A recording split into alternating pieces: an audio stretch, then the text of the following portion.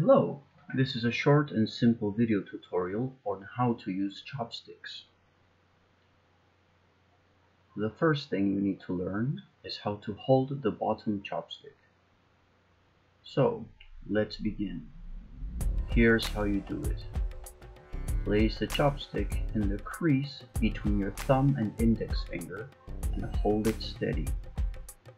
The tip of your thumb should be able to move, like this. Now apply pressure with the tip of your ring finger. This will lock the chopstick in place. Remember, this chopstick will not move, only the top one will, so you need to practice to keep it in a nice and steady grip.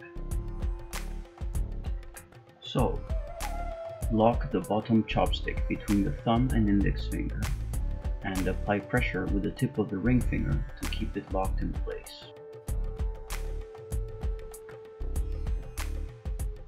You need to keep a firm grip on this bottom chopstick, however the thumb must be able to move. It will work with the index finger and the middle finger to control the upper chopstick. Practice a little bit and you will be able to do it.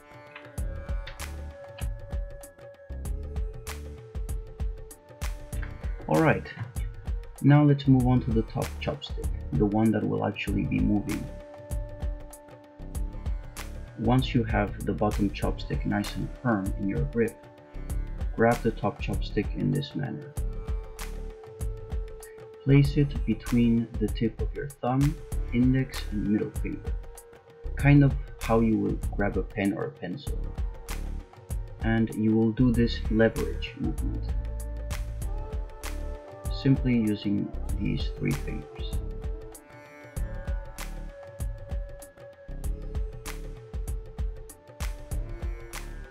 As you can see, the bottom chopstick never moves, only the top one. This is how you will grab your food or whatever it is you want to grab with your chopsticks.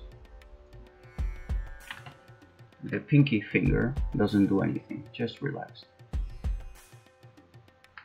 Once you have a comfortable grip, practice the movement until you're comfortable.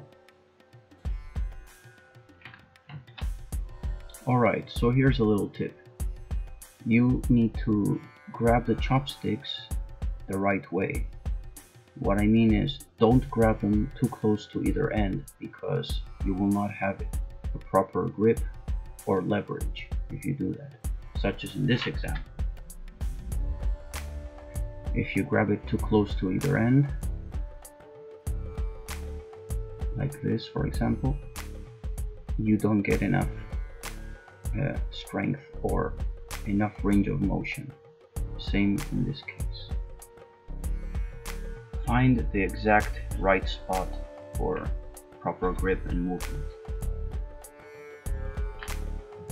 Alright, now you can see me eating a couple of things using chopsticks, which I filmed just for the purpose of demonstration.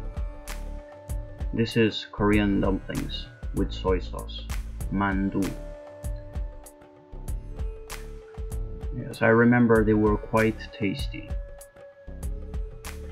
Once you get used to using chopsticks, they will become almost as if you were using your own hand. At least for me it's like that. I find it much more comfortable using chopsticks than using fork and knife because it doesn't require any pressure or tension in my hand. And I can grab pretty much anything, even grains of rice. This is ramyeon, Korean noodles. It's actually one of my favorite types of ramyeon, jamke ramyeon. Anyway, I hope this video was helpful for you, and if you have any questions, leave a comment. See you in another video.